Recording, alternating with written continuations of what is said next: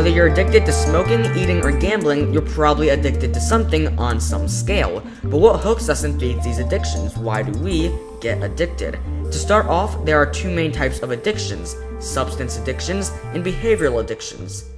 A substance addiction is an addiction to a drug like caffeine, nicotine, or cocaine, and a behavioral addiction is an addiction to a certain activity or behavior such as gambling, eating, or sexual reproduction.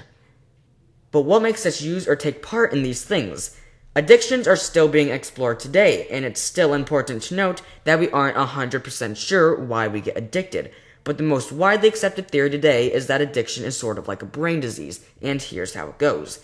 Humans learn to survive based on a reward-styled system, and when we do something that aids in our survival, like eating, our limbic system releases dopamine, a chemical that makes us feel good. This is why some people can get addicted to behavioral addictions like exercising. When you exercise, you are aiding in your survival, and in return, dopamine is released. The body likes this sensation, and you may exercise more or become addicted to exercise because you like the feeling that dopamine gives you.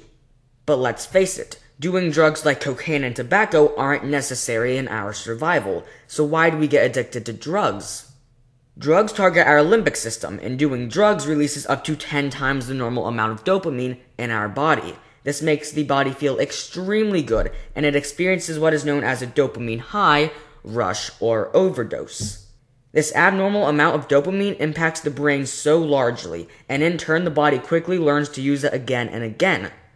But such high levels of dopamine have a consequence. After the dopamine wears off, the body is left in a hangover or recovery state. The brain struggles to return to its normal self, and in return can cause dangerous behavior, depression, and even pain. But that's not the worst part. Being exposed to high levels of dopamine for long periods of time can lower the natural amount of dopamine released. This means that eating and other actions our body needs to survive will no longer make you feel as good, and in return make your connection to the drug even more reliant. Since you can't get as much natural and healthy dopamine, you resort to doing even more drugs to make your body feel even better. But just because you go to a store to buy one bottle of beer doesn't mean that you're necessarily an alcoholic. So what makes you an addict? Signs of a substance addiction are altered tolerance levels, meaning that you either need less or more of the substance to get your dopamine high.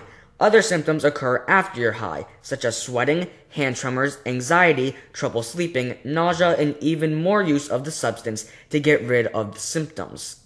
But seeing as all addictions aren't substance addictions, what are the symptoms of a behavioral addiction? If you are suffering from a behavioral addiction, you are likely to have a history of attempting to stop with no luck, discontinuing other activities to make time for your addiction, and even continuing the addiction even after knowing it isn't good for you. But don't you fear, because although addictions are bad, there are of course ways to treat addictions.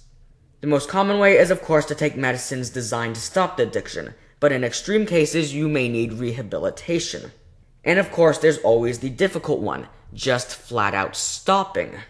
But if waking up one day and deciding to stop isn't your cup of tea, there is always the option of slowly easing your way out of the addiction. For example, if your addiction is smoking, allow yourself to smoke 9 times one week, 8 times the next, 7 times after that week, and so forth. You're still giving yourself dopamine, but just progressively less until you don't need it anymore. So there's addictions in a nutshell. Addictions and good sensations are ultimately here to aid in our survival, but too much of anything can be harmful in the long run. Thanks for watching. If you enjoyed, be sure to rate, comment, and subscribe. If you would like to see some other content by Science Saturdays, be sure to click on the pictures below. Now normally this is where I would let you guys go, but real quick I have a question for you. Recently I changed rooms where I record in, and this room is a little more barren, so if you guys heard an echo in the video, please go down below, and if you didn't hear an echo in the video, please tell me in the comments below as well. That's it for now. Thanks for watching. Science Saturdays, bringing free education to the modern world.